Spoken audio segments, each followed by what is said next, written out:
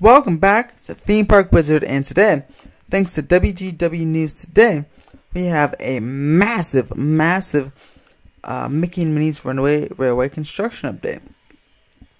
I'll be at the park on July 16th for an in-person construction update, but right now, this is too big to wait as Demolition is happening at the Five and Diamond Gag Factory here.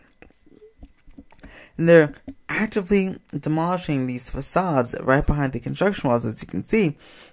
We'll get some closer pictures in a second. But yeah, the Gag Factory and Five and Diamond, they're finally being demolished. All of the facades are coming down, getting ready for the Capitoon theater, and this represents a major step in construction progress, as of course we just have seen the big building behind Toontown since the park opened on April 30th, and now about almost exactly 2 months later, work is beginning on the facades here in Toontown, and we'll see the construction of the Capitoon theater, and which will be the entrance to the attraction and the awesome pre-show to the attraction as well. Now, as you see, the whole area is under construction walls. I wonder how much of it will be demolished. If it will just be the buildings to the right, or also the buildings to the left. I have a feeling they might demolish the whole thing, and the Capitoon might go right in the center there. They're probably gonna take away that fake, the little 2D city facade as well. And it's crazy seeing parts of Toontown demolished. Because I'm just so used to it being there. And look, here's a much closer shot. You see the little backhoe crane right there, shipping away at the 3D facades, and again that 2D facade will eventually come on down as well. But yeah, this is a very cool stuff to see, and it'd be awesome. Hopefully the material they replace these facades with, as well as whatever if they bring back the mountains, hopefully it will be better to the punishing California sun.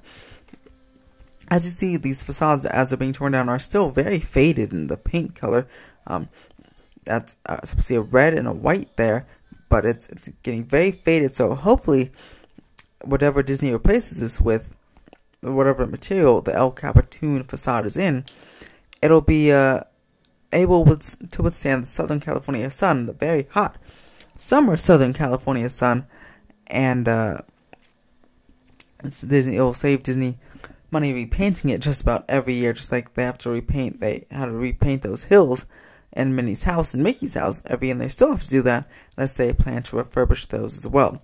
Hopefully Toontown gets a whole kind of area-wide refurbishment close to the opening of this attraction.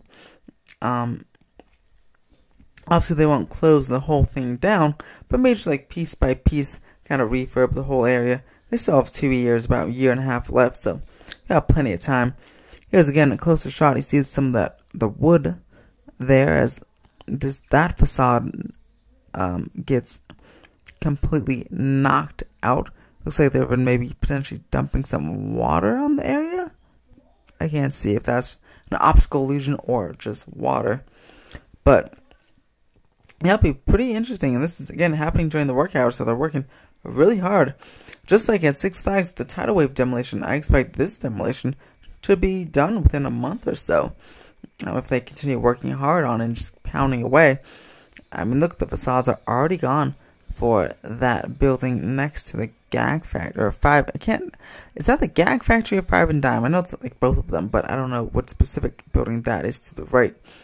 But that facade is already gone, which is incredible. They're chipping it away. I cannot wait to see it on July 16th when I'm there, and of course I'll do a photo update for you. I'll try to get go on Gadgets Go Coaster and get a view from up there, but I'd have to kind of like zoom in because the doesn't go too high, so you can't get too good of a view from up there.